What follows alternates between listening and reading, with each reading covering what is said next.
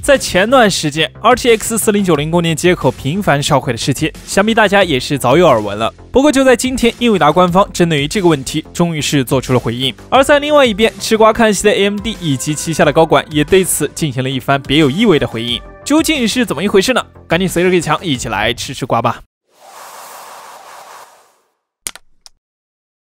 首先来看一下英伟达官方对于4090接口烧毁事件的回应。英伟达表示，他们对基于全球50个烧毁的案例进行了初步调查，并确认调查结果为电源线未正确插入所导致的融化问题。同时，英伟达官方也建议用户在使用显卡之前，首先要确保电源线是牢固且均匀的插入。这一点与知名 YouTuber GamersNexus 在早些时候得出的结论一致。他们通过烧了1周的4090电源线之后发现，如果电源线插入不正确，或者接口零件在出厂时里边留下了一些异物碎片，都会导致这个情况的再现。总之，通篇下来就是几个大字：你差的不行。不论怎么样，目前这件事情已经给英伟达的产品质量带来了一波新的问号。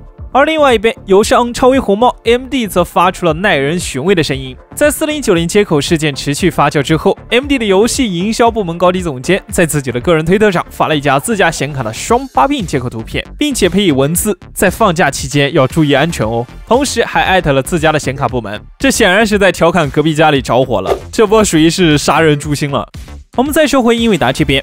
在本周，英伟达也发布了2023年第3季度的财报，其中就公布了一些销售和利润方面的数据。公司首席财务官表示，第一款 ADA GPU 产品 RTX 4090目前获得了巨大的成功，在它发售后引起了玩家们的强烈反响，并收到了大量的正面评价。这款产品已经在很多地方售罄，而英伟达也正在努力让供货跟上需求。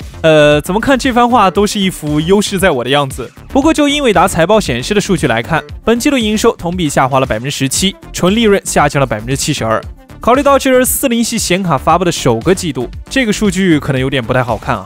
当然，肯定也有受到全球经济形势所影响的原因。而谈到4090的销量，根据 WCCF-Tech 和 ADOG 的数据，4090目前在全球范围内的销量已经突破了13万张。这对于一张售价直奔15000以上人民币的硬件产品来说，确实是一个不错的销量了。不过另一张40系显卡 RTX 4080可就没有那么好的运气了。由于这逆天的昂贵定价所导致的风评不佳，目前销量刚刚突破3万，并且在英国、美国已经出现了卖不动的趋势。顺带一提，这两张显卡的价格目前在国内都被炒得很高，就连我们超级片的电脑小店也是囊中羞涩啊。那说到供货方面 ，AMD 这边又暴露了一丝自信的气息。根据另一位油管主摩尔定律已死从零售渠道获得的情报来看，索马这次给大伙准备的 RX 7900XT 的首发供应量将会非常之大。AMD 准备了3到6周的库存来应对市场需求。他同时还强调，7900XT 肯定会比4090或者4080更容易买到。好家伙，你和英伟达不愧是冤家路窄，你着火我拱火，你缺货我开仓。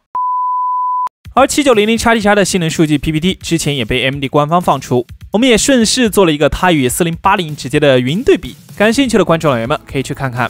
那么以上就是本次关于英伟达和 AMD 新品情报的汇总了。各位对于40系接口被烧的事件是怎么样的看法呢？欢迎在评论区或弹幕里讨论一番。我们后续也会持续关注相关的情报，并第一时间分享给大家哦。那如果还想了解更多硬件相关的消息和科普知识，记得关注超级课，我是Gay墙，我们下期再见。